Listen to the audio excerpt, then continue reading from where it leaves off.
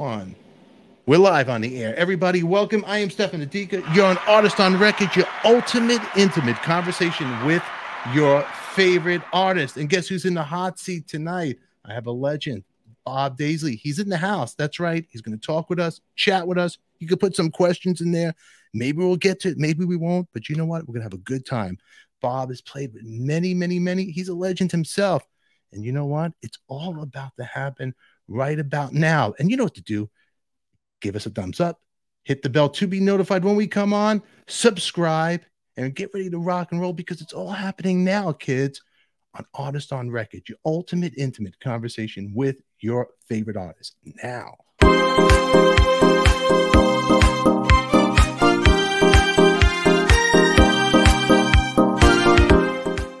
Welcome, everybody. Welcome. Right now, he's here in the house. Give him a big round of applause. Mr. Bob Daisley is in the house right now. Welcome, Bob. The crowd is going insane for you. If you could hear that, huh? Sounds nice, huh? Hey, Stefan, how you going? I'm doing great. Love, you know what? It's great to have you here. Last time you were here, we had a great conversation. It was you, me, and Eric Singer. And That's then right. It went so well. I figured that you and I need to chat together without him interrupting. He's eating, he's not. I love Eric. He's a great guy. And it was good to have him on there because he and I can relate, you know, to so much. We've done a lot of stuff together over the years. A lot of stuff. You know, yeah. I mean, your just track record as being an incredible bass player, Widowmaker, Rainbow, Gary Moore, Uriah Heep, Ozzy. You've done a lot of great stuff. A few to mention, and you have a new project, the Upstarts, that you have, and we'll try to play some tracks. But if everybody's watching, links are in the description down below. I actually have the links for each video of Bob's new project, and you can check it out. I would consider the new music that you're doing. It has that surf 60s feeling, instrumental. Yeah, it does. Yeah, it's got a touch of the I suppose the Pink Floyd kind of spaciness to some of it, which I love. And it wasn't really like planned out. It just sort of happened. Rob Grosser, the drummer that I was working with at his studio, we put together the tribute to Gary Moore, you know, More Blues for Gary. And at the end of it, Rob started playing me a couple of tracks that he'd put roughs down of just his, you know, just a click track with some guitar parts and I really liked it. And he said, "Oh, will you play on a couple of tracks for me?" So I did, and then we started putting stuff together, if you know what I mean.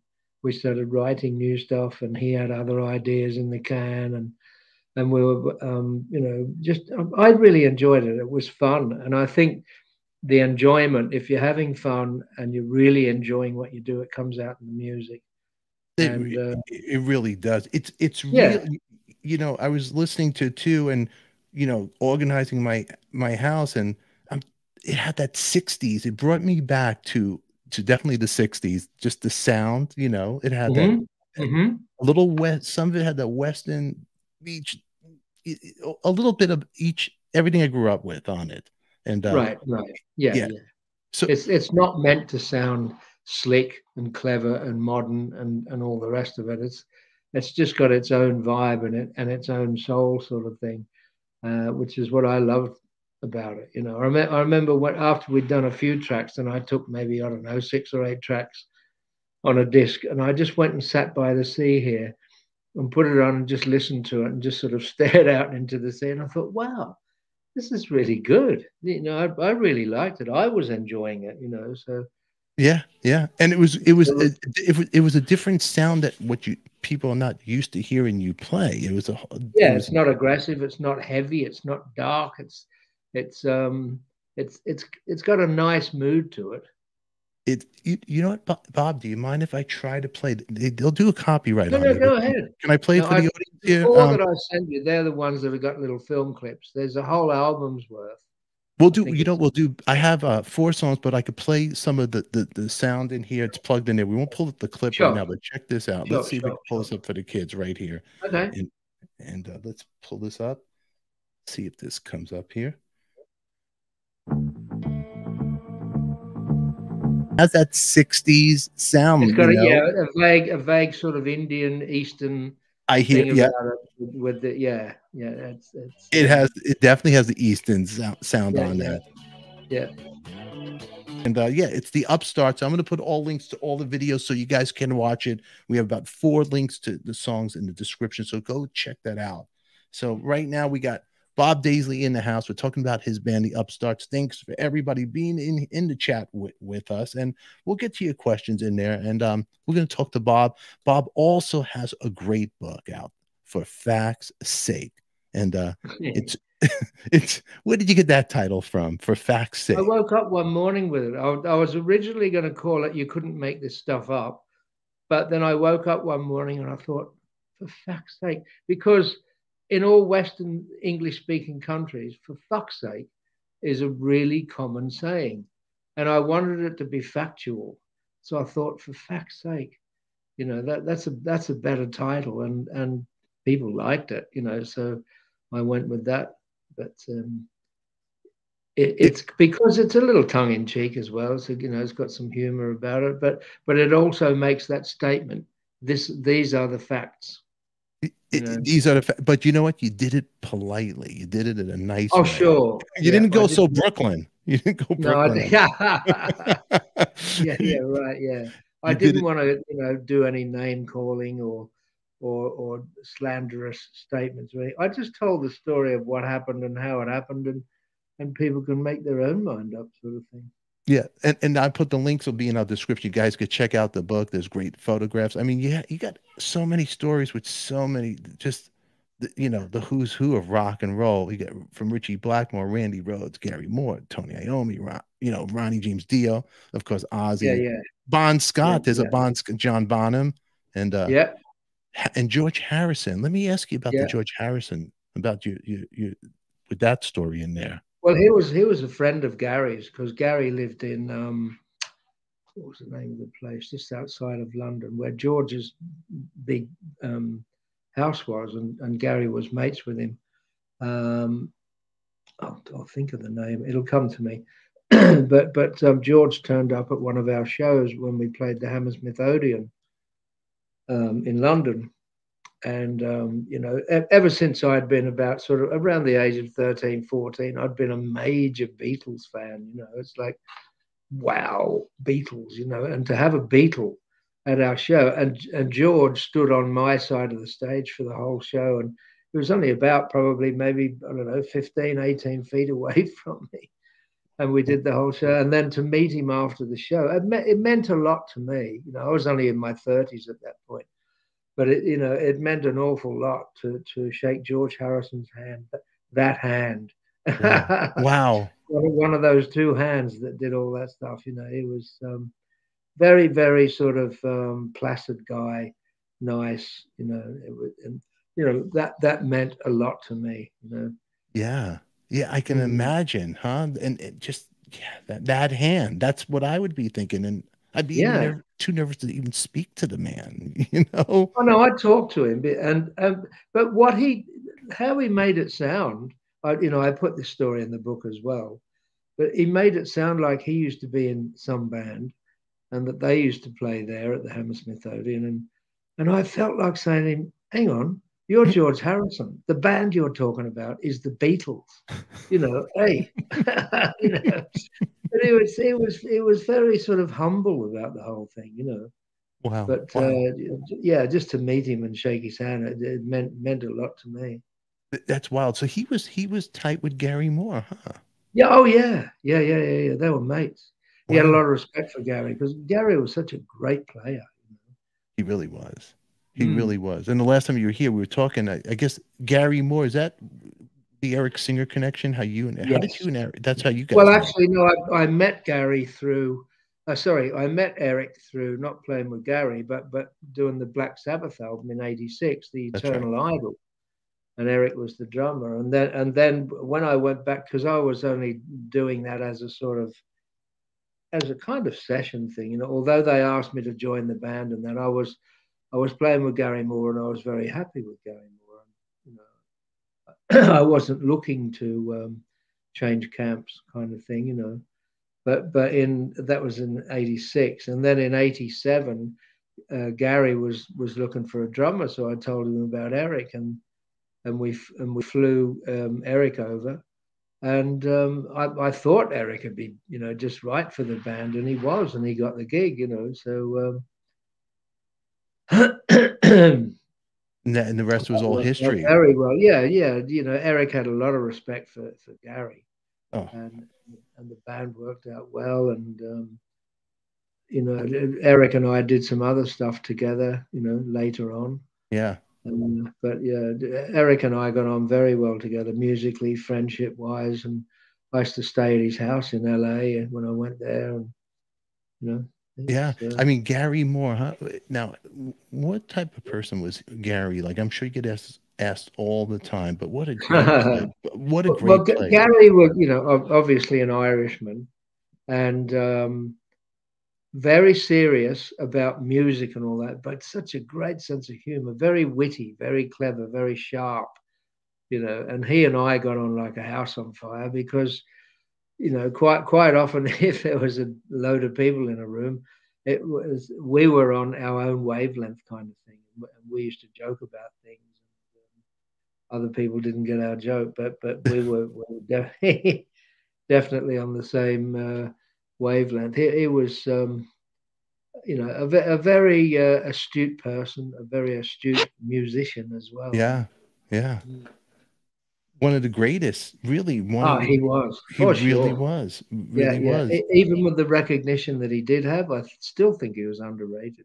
Yeah, yeah. He was. I don't think there was a big enough fuss made when he did go, which was why I did that album, More Blues for Gary, with the More spelt like his name, MOORE, More Blues for Gary, and I got some great players and great performances on that album. Yeah, you definitely did. You definitely did. Yeah. I was pulling up some pictures of the internet. Maybe you could, share the stories of. But here's another shot right here. That was when I was touring with Gary in Ireland, and that would have been around, I think maybe like '84, somewhere around there. Wow. And Phil Lynott came to the shows, and he used to get up and do Parisian Walkways with Gary. Wow. As the encore number, so he was there. And he was a lovely bloke too, Phil Lynott, Oh, amazing. Very sad when he went as well. Yeah, he was young, huh, when he passed away. Yeah. Like, I don't know. It's just so talented. His voice is just the melodies. He was unique. Yeah, I could hear a little influence of Van Morrison in his vocals and things like that. Yeah. But the music and what he played as a bass player for that music, a lot of it was simple but it was just right. It was just right for the music, and he's his stage image, the whole thing. He was certainly one of the greats. And I really do think Thin Lizzy was an underrated band. Oh, underrated. The popular songs that everybody they do know, but you could hear the Boys of yeah. I just heard it on the radio. I go, it's timeless. The song it's great, and you can in his voice. He even has, and maybe I'm wrong. He's an Irish cat, but he has that Jersey sound where I could hear where guys like Bruce Springsteen, they pulled from him. Probably influences of stuff that he'd listened to and. Oh yeah, and that sort of thing, I remember he did a track on a Johnny Thunders record, and it was with him and Steve Marriott, and wow, it was it was on an album called Que Sera Sera.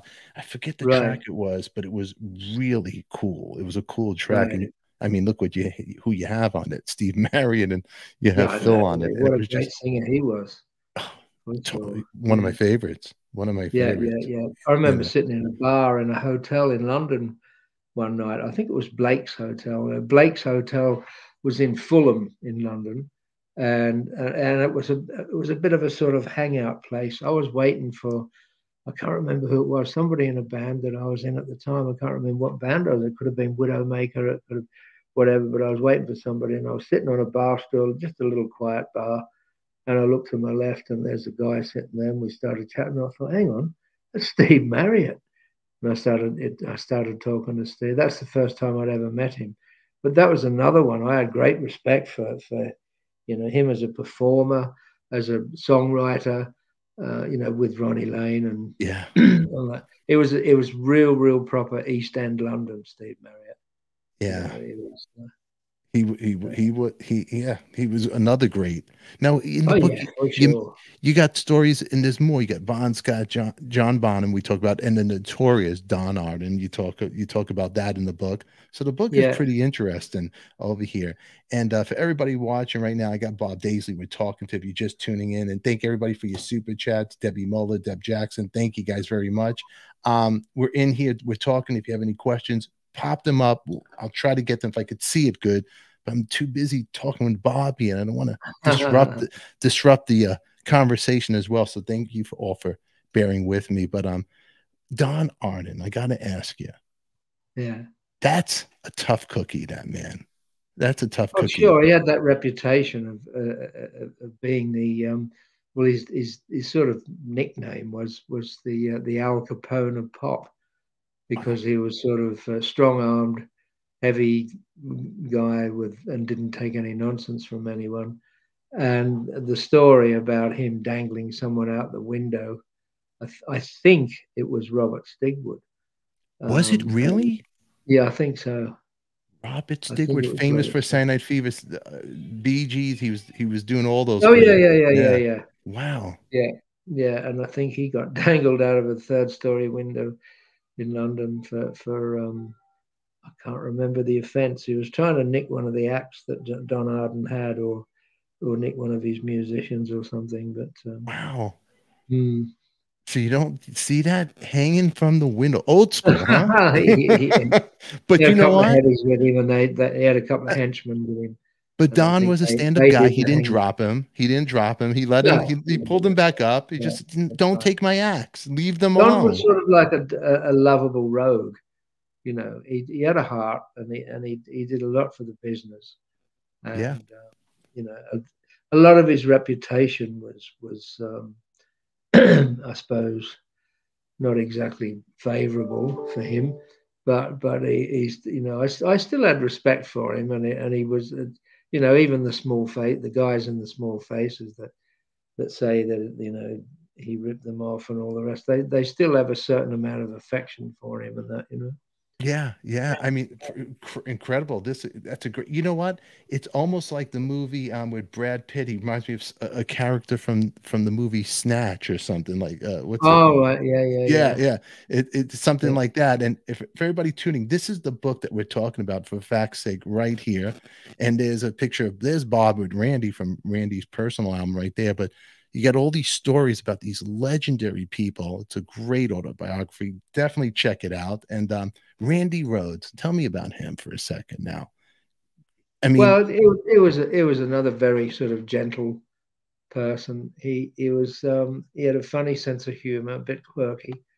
Um, when Ozzy and I first hooked up with Randy, Ozzy had seen Randy in LA, and he saw him just do a sort of little demonstration of playing and that, and he said, "Right, you're in. You got the gig if you want it." Blah blah blah. But then Ozzy came back to England, and this was in 1979, and then Ozzy was going to put another band together, and it was David Arden at Jet Records phoned me. He said, "I've got you a train ticket. Go up, see Ozzy, see if you're interested." Blah blah blah. When I got up there, I said to Ozzy, "Yeah, I loved Ozzy. We got on like a house on fire. It was great. It was." We had a great laugh together, and we just felt that the vibe was right. We were gonna, yeah, there yeah, it is. Great yeah, picture. yeah. That was taken at Ridge Farm when we were doing that first album. But after we had a little knock together, he and I went out in the kitchen. We were making a cup of tea, and I said to Ozzy, "Look, I'd love to work with you, and I really, liked the idea of that." And I said, "But the other guys," I said, "Look, they're okay. They're nice guys, and they play okay and all that. But I said, I don't think they're world class." And he said, hang on a minute. And he walked in. He had this sort of like rehearsal room built integrally on his house, you know. So he walked in and he said, back up, fellas, you can go home, it's not working out. And that was it. That was them gone, you know. And it was after that that he said to me, I met this guitar teacher in LA. His name's Randy Rhoads. I said, well, let's get him over. But when he said guitar teacher, I sort of envisaged this sort of older guy with, you know, pipe and slippers and cardigan and, you know like that. But when Jet Records flew Randy over, you know, David Arden didn't want to do it because he was in charge of the band at that point, and he didn't want to fly Randy over. He said, well, no, he's unknown, he's young, nobody's heard of him, blah, blah, blah, you know. And so, but then David Arden's words were, and I still remember his exact words, he said, against my better judgment, I flew him over. And that's when Ozzy and I went to Jet Records in London, and Randy was there.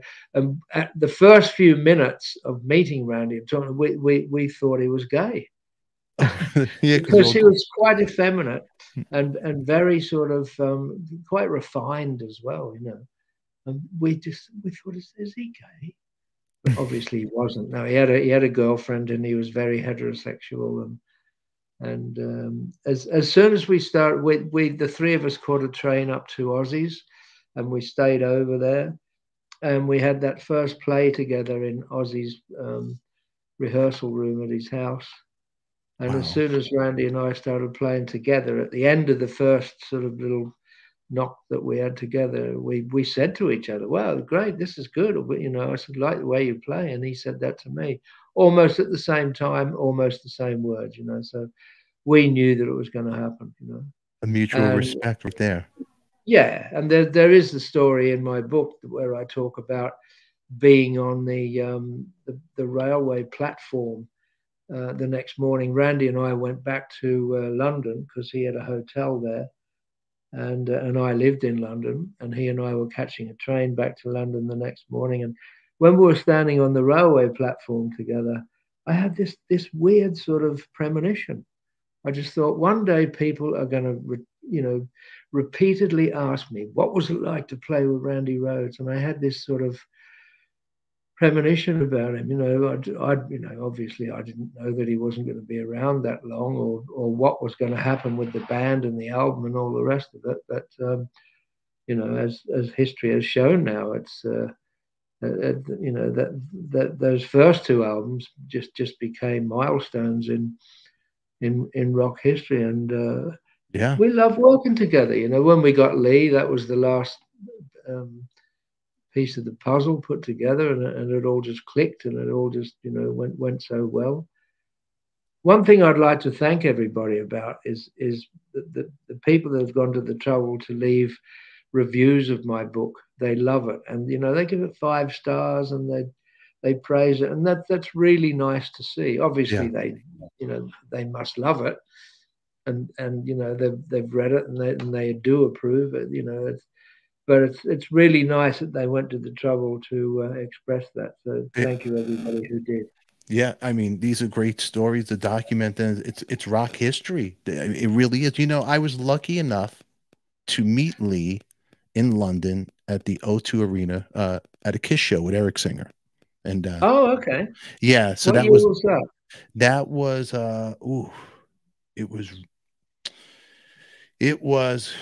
it was before the pandemic happened.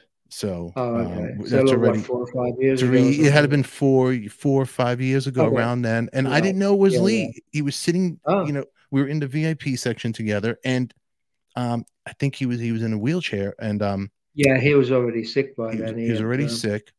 Yeah. And what happened is a funny story. I was eating, there was like some kind of salad, and it was a plastic fork, and the fork broke in the salad. I almost ate the plastic. So Lee was sitting right here, and I was with my wife, and there was nobody sitting with us. There's like just 3 of us. It was like, I called it the Eric Singer table.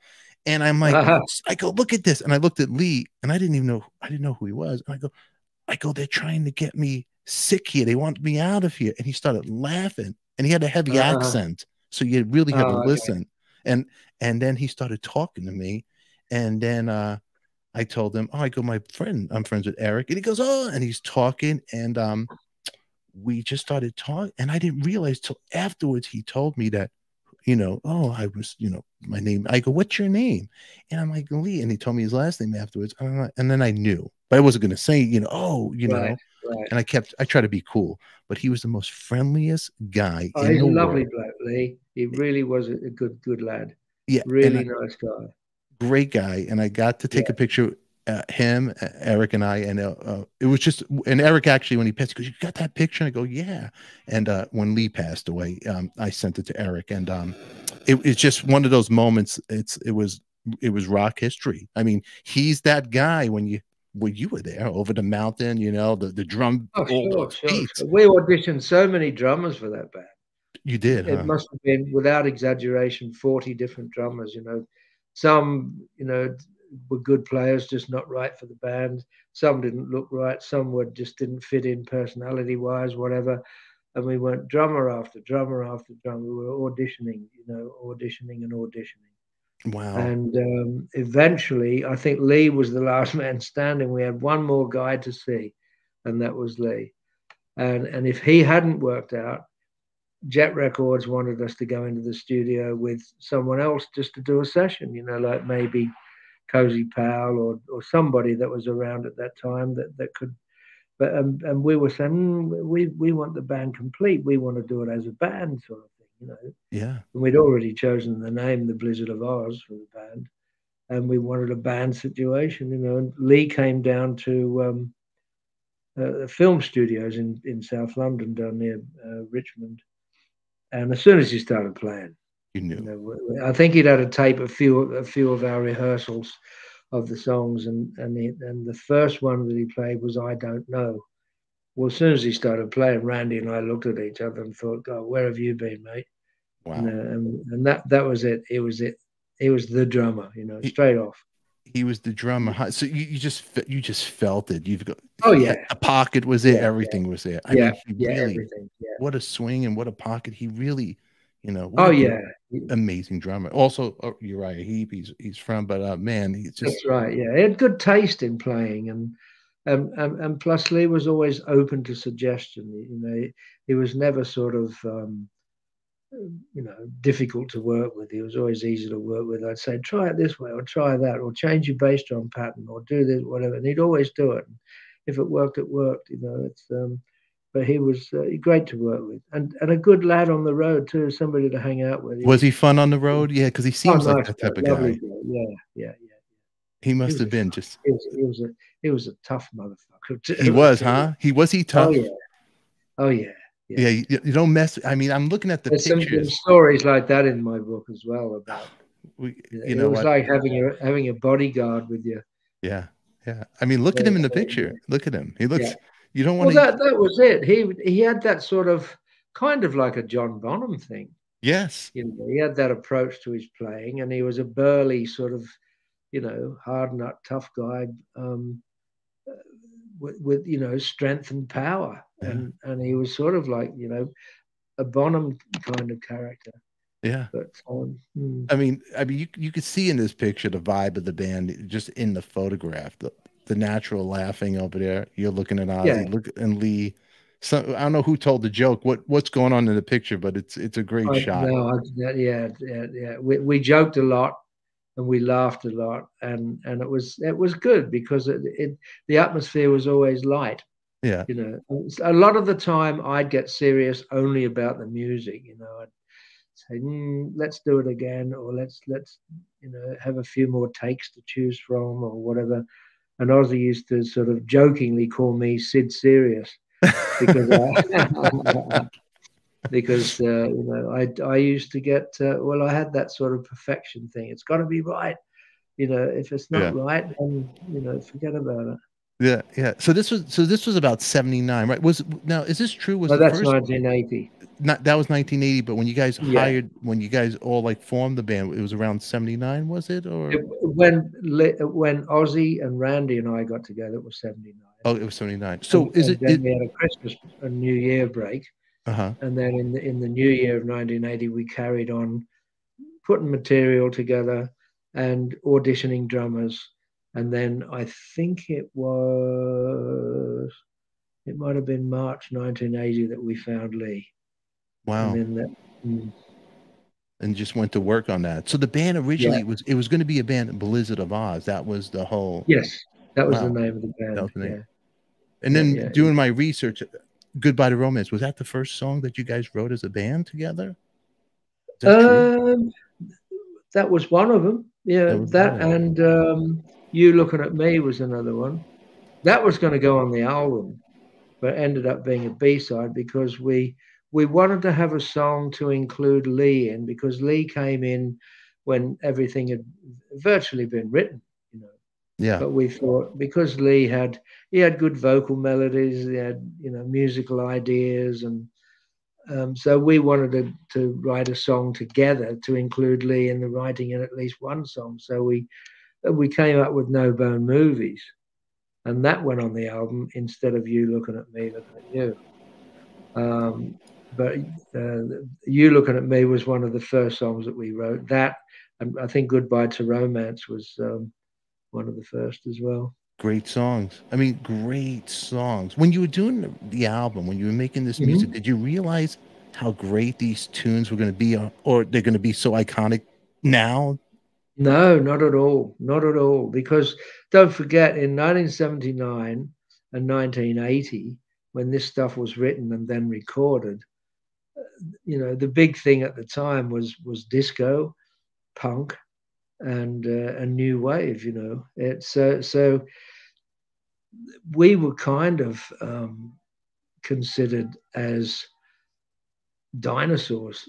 Not quite, but it was like, you know, that's old hat shit, you know. Yeah. But we just went in. We weren't trying to have a hit album or even a hit single, or you know, look at what's in the charts and what's in vogue and what's how should we write. We just did stuff that you know we liked, and it was from the heart, and we just played and wrote you know, from being the people we were and loving the music that we loved. And if people didn't like it, well, we couldn't help that. And if they loved it, then fine, that's great, you know. Yeah. Yeah. um, I mean, excellent, but excellent. as we began to record and listen back, we did start to think, you know, some of this stuff has something special about it, you know.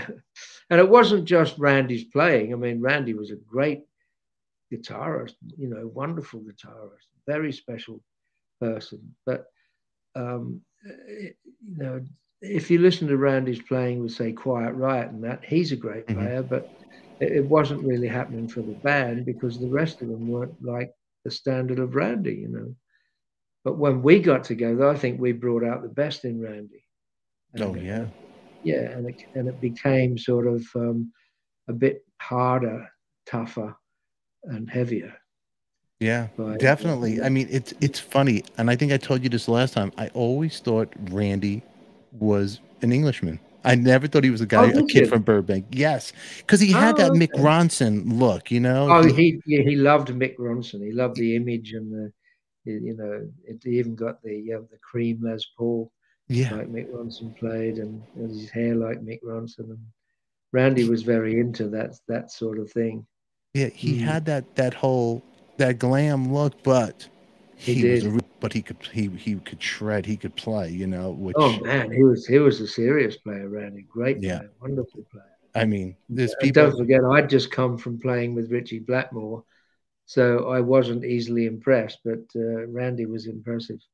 Wow. So think about that now, everybody watching. Richie Blackmore. So before you even knew who Randy Rhoads was, the world didn't know. You're playing with Richie Blackmore. So right Yeah, there, yeah. the world No, didn't that know guy. any Yeah, there's yeah. another one who's really, really special.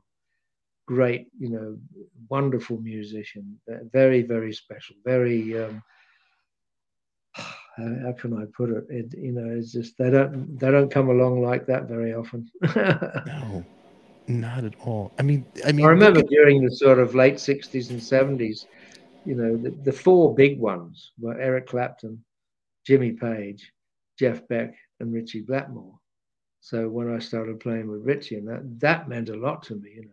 Wow, you know, a great band to be in. You know, there was Cozy Powell was the drummer, and Ronnie Dio was the singer, and Richie Wow. was the guitarist. That was a great experience for me. I think a great learning curve. You know. Yeah, legend Ronnie. You know, Ronnie James Dio, which you could find. He was in a doo-wop band, kind of. He was doing before he became, you know, Oh right, Dio, in the which in the early early days. days. And Yeah. but Bob, it was cool stuff that he was doing. Oh And yeah. Yeah. really cool stuff. A lot of people don't. Maybe you don't. People out there watching don't know that, but look at the people that you got to play with. You know, Richie Blackmore, Randy Rhoads, Gary Moore, Tony Iommi. I mean, these are it's crazy. It's just legends of legends, you know. I'm Well, gonna I ask. feel very honored and very blessed to have been in those situations. You know, to play with so many of those greats. You know, from when I was first in London and I joined Chicken Shack, Stan Webb, great blues guitarist, wonderful. You know, it's the two big ones at that time on the blues scene were Stan Webb and Peter Green from Fleetwood Mac. Peter Green, And yes. yeah. Oh, And wild, yeah. yeah, Luther Grosvenor was another great player in a different way. He'd been Ariel Bender with Mutler Hoople. Yeah. I think when Luther joined Mutler Hoople and became Ariel Bender, he really gave that band a shot in the arm that they needed. You know, Mick Ralphs had left to join or form Bad Company, Yeah. and then Luther went and joined Mutler Hoople and changed his name to Ariel Bender. But he was great. You know, he was the guitarist that we formed Widowmaker with. He was So great. just think about all this talent, guys hanging out on the scene, but real players. There was such talent out there. Oh yeah, It, yeah, it, yeah, yeah, yeah, yeah. I'm gonna Bob. I'm gonna ask you. I'm gonna ask you Yeah. for your top 5 must-have vinyl records. Like what? This is what I need to know. It doesn't have to be what you played on, but what means something to you personally as growing up, or the Bob Daisley you are today. What are the top 5 you couldn't do without it if you could pick 5 albums? Oh wow. Now you've put me in a spot. I put you on the spot. You know, I'm gonna throw Yeah, a loop here somewhere. You know. yeah. And you've tripped me up. You know, I think Well, I'm I've doing got such good. a vast record collection, you know, both vinyl and CDs and um oh Yeah, see, um the ladies well in the one chat want to know, I and the men. suppose it's got to be one of them's got to be a Led Zeppelin album because you know when I was a lad I loved Led Zeppelin and probably I would say probably Led Zeppelin 2 Okay. is another you know Cream probably I don't know maybe Disraeli Gears. I loved Cream and Jack Bruce was a big influence on me. The Jeff Beck group, either Truth or Beckola from the Okay. early days, from like '68 or whenever it was, Truth or Beckola. Probably, I'd probably lean more towards Beckola. But Ronnie Wood was playing bass, and he was really, you know, finding his sea legs as far as being a bass player. And I loved his playing. Me too. And Rod Stewart, you know, that was the first time we'd heard Rod Stewart, you know, on the scene as being a great rock blues singer, you know. Yeah. Oh yeah. Um, yeah. And probably a Hendrix album as well, because and you know I loved all the stuff that was blues orientated, you know, blues influenced. Cream, Zeppelin, Hendrix, Jeff Beck, all that stuff was all blues influenced. So and I suppose as a fifth one, it has to be a Beatles album, doesn't it? Yes. Yeah. No, which Beatles album? That's a tough one. I know. You know, a lot of people love Sergeant Pepper, and I think it's brilliant. But you know, I don't know. Revolver's a good one too. You know, You and got a the good White mixture. Album, even though that's a double album. You know, maybe the White Album. The It's White not Album. actually called the White Album. It was just white in color. The title of it is just the Beatles. The title of the album is just the Beatles embossed on the front. And so you're going to call you? Are you going to go with the White Album on the 5th? Yeah, go on then. Yeah, yeah. You know what? You know what? It's funny you mentioned the White, because I would go with the White as well, because a lot of people pick Revolver, and it's great. They're changing, they're finding their sounds. They stopped doing live shows, but it's funny that you mentioned the Truth with the 2 Jeff Beck records, because it's the same thing. What you just said, identical. If I loop your conversation with Gene Simmons, I had him pick a top 5, and Gene he did the same thing what you did. He was like, well, Truth, well, maybe it's like, and he didn't know which one to pick, and he picked the same segue what you just said, exact words. So pretty funny, you know. But there's your top 5. There it is, right there, everybody. You got it right here. And you know what? It's the White Album. It really is there's great bass playing on there, and when you really listen to it and dissect it, McCartney was brilliant. I mean, he was, you know, all those melodic lines. You know, they were perfect for the songs. You know, they didn't get in the way, but they didn't do too much, and they didn't do insufficient. They just were just right for the songs. You know, so John Paul Jones was a great bass player too. An amazing. His influences were like James Jamerson and. That's right. People like that, you know. So with Motown, I mean, when you hear with the whole Motown stuff, and you go deep about it, and we talk about James Jamerson, and I know you probably saw Standing in the Shadows, but like when Marvin Gaye, I did, yeah. What a fantastic documentary for everybody out there watching. If you're into bass playing, it's a must to see this. Yeah, and just James. The one, it's called Standing in the Shadows of Motown. That one? Yeah, but it originally was, I believe, before they made it into a movie, it was a book with CDs that you could hear the bass lines and practice to it. I actually have it. And, okay. And then they made it into a documentary later on. Right. Marvin Gaye pulled him out of James Jamerson out of a bar when he wanted to record what's going on. And that's right. And he was so drunk that he had to lie on the floor doing that, and he still did it. And what you hear on record, that brilliant playing, is James Jamerson drunk out of his mind, lying on the floor playing. It's right? Is that incredible? Yeah, it is. It's like, how the hell? How did he do that? Can you play? Can you play? Ever play drunk? Can you ever in your life? I have. Yeah. Not that drunk that I have to lie on the floor though. No. But, you know, I've done stuff where I'm like well oiled. Oh my God. But I mean, the bass lines on Jameson's, when you really listen to it, it's incredible. You know. He was a real innovator and a real. He had such style, and I don't think, you know, for that sort of stuff, at least, I don't think anybody's touched him. No, never. And he never would change his strings. He would say the gunk is the funk. What was it? He had a 62 precision.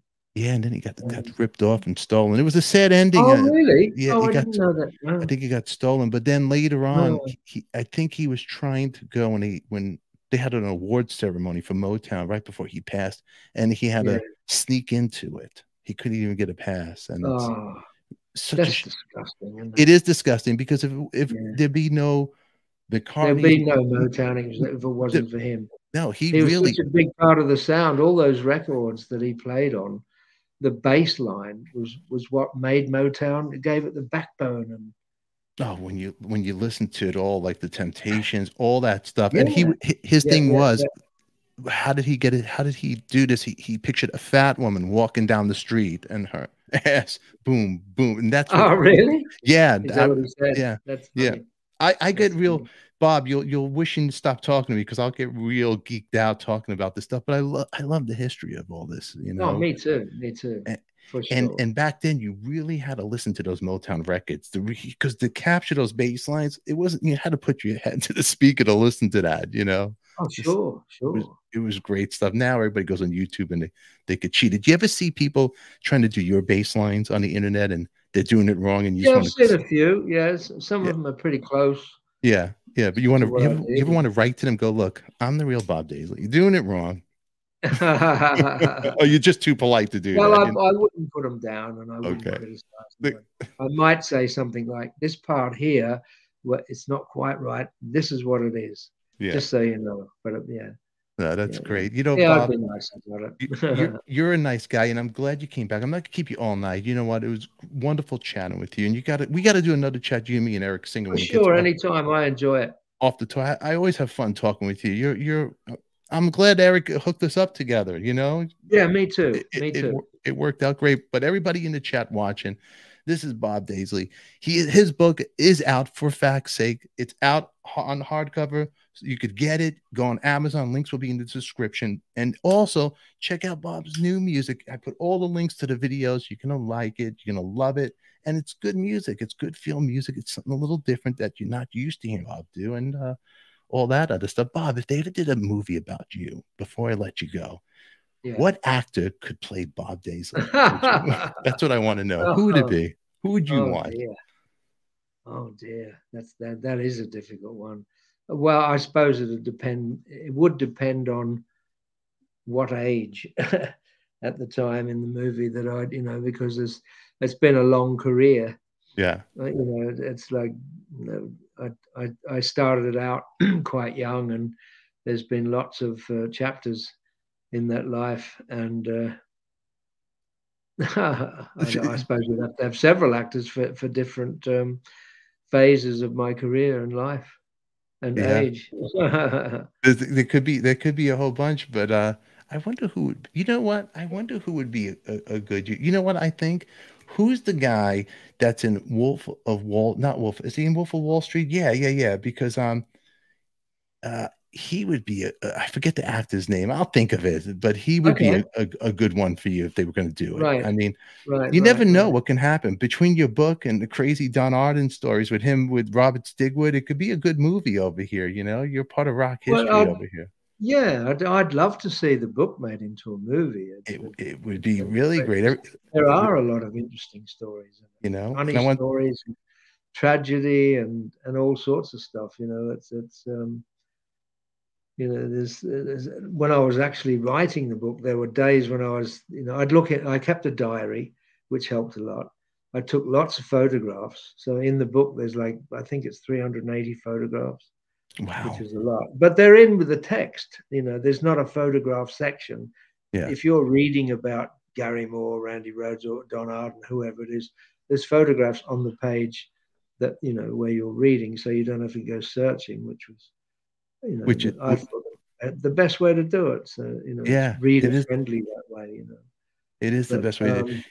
Let me ask you, Bob, when you heard the news when Randy passed away, do you remember where you were at when that hit? Oh, yeah. I was in Houston. Lee and I were with Uriah Heep, and we'd flown into Houston in Texas from London.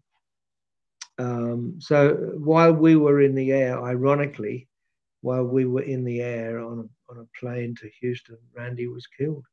Wow. What happened was we checked into the hotel in Houston, and we were going to be playing there's a big club in Houston called Cardi's. And Lee and I said, well, we'll go down and have a look just to see where we're playing. We were going to be playing the next night. With the day we flew in, it was a night off. So we said, well, we'll go down to Cardi's and just have a look. I think it was a sort of I don't know, 1,000 people sort of situation club, quite big. And we went, as we were walking in, the girl on the door, she said, "Oh, you guys were with Ozzy, weren't you?" And she said, "I think a few of them got killed this morning." And I thought, "Oh," she said, "there was a plane crash." Well, I had a thought of maybe them being on some sort of commercial flight or something, and the plane crash or whatever. She said, "I don't know much about it. It just happened this morning." She said, "But if you go in and ask the DJ in the club, he knows about it." So I went in, and Lee kept on walking and went and got a drink, and he was sat at the bar.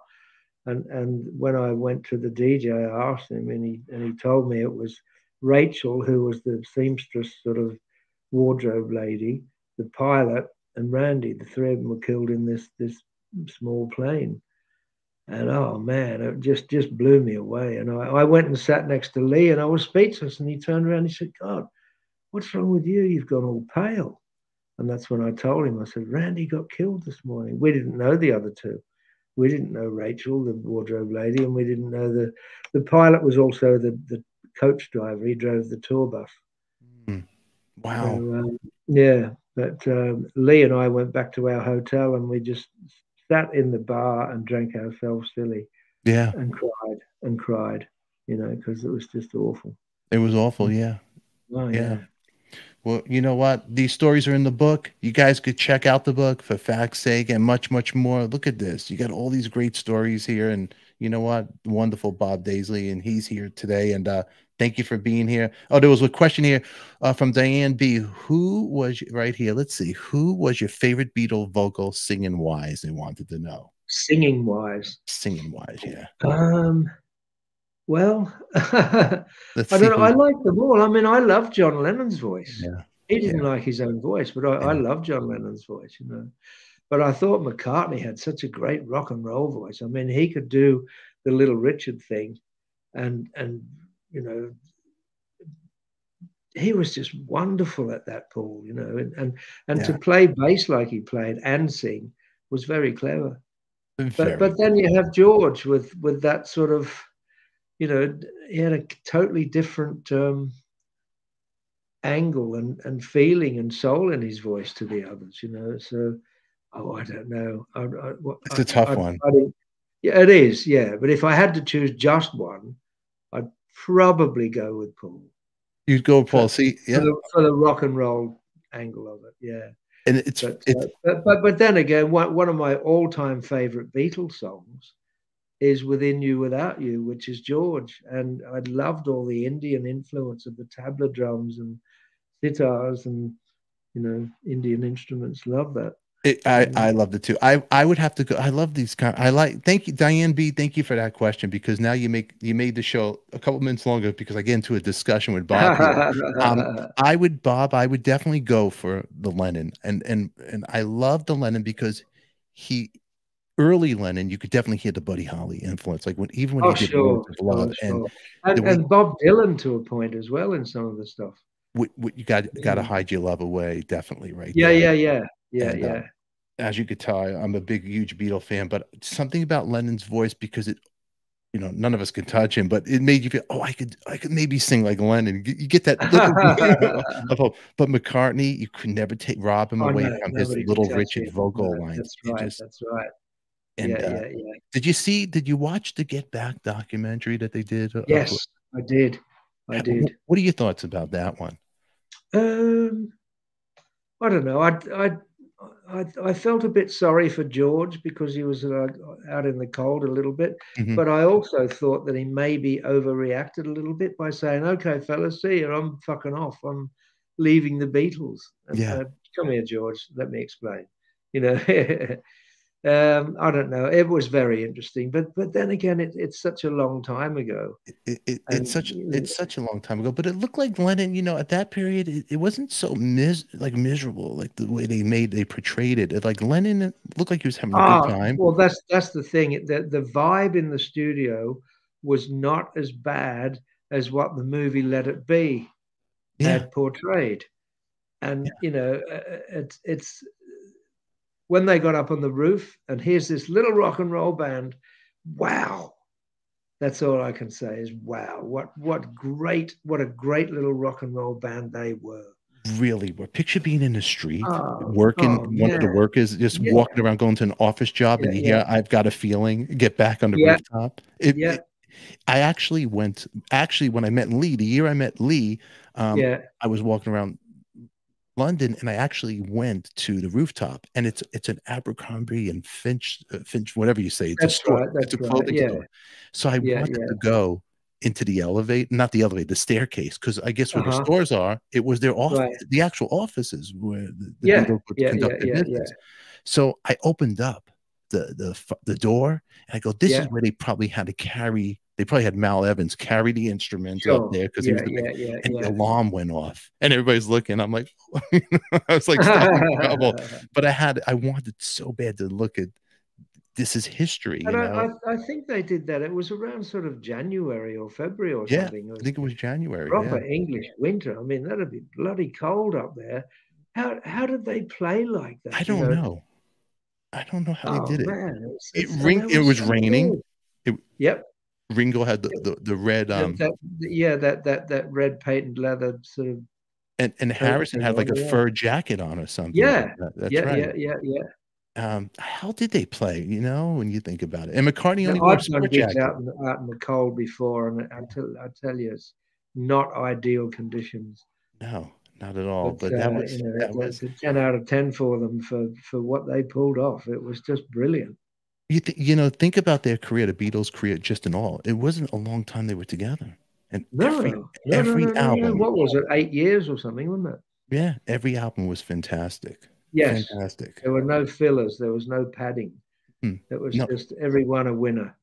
even the worst song, "You Know My Name, Look Up the Number," that's even good. You know, Yeah. Oh, of course. Yeah, you yeah. know. And they're Okay, just clowning about and having a bit of fun, but it still turns out as a classic. it turns out. Let me ask you. Let's see. Do you know who plays saxophone on that one? On "You Know My Name, Look Up the Number." Is it Brian Jones? You got it. Now we're friends. You and I, we're brothers.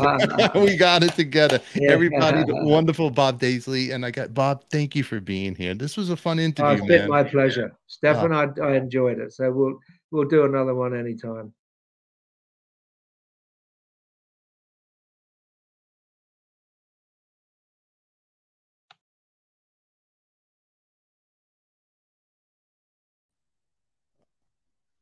I lost Bob. Oh, I'm sorry, everybody. I lost him. But anyway, that was Bob Daisley. He's wonderful. He's the best. And you know what? These internet people, they threw me off over here. But thank you, Bob, for being on the show. I love you. And he is wonderful. Get his book. Links will be in the description down below. And the internet, they hacked me China, but you guys are wonderful. Bob's wonderful. I'm going to write to him right now. And until then, everybody, we will see you later. Make sure you subscribe. Give me a thumbs up. Tell me how much you did like the show. And please, please, please check out Bob's music in the links down below. Order his book for fact's sake. It is out there. Debbie Moeller, Deb Jackson, thank you for the super chat. You guys are beautiful, supporting the channel. I love you. I appreciate it. That's for Yellen Ellen. Thank you. I really appreciate that. And it means a lot to me. And you guys are wonderful. Mom, I love you too. I know you're watching, and you made me shut off right now because it's time for me to go to sleep. I know my mom's always watching over me, but you guys are beautiful. Thank you very much for being here. I love you. Mwah, everybody. We will see you later. Until then, who loves you, baby? We do. And remember, it's only rock and roll, and we like it. That was Bob Daisley. He was in the house tonight. Got to give him a round of applause right here. He's wonderful. You're wonderful. Everybody's wonderful. Wonderful. Wonderful time tonight. And check out our other playlist. Will you do me a favor? Share it with everybody. Tell everybody how great this channel is. I'll be making short clips from this interview and putting it out as well. And until then, everybody, I'll see you later. Nighty nighty. I love you. And until then, everybody, we'll see you next week. Bam.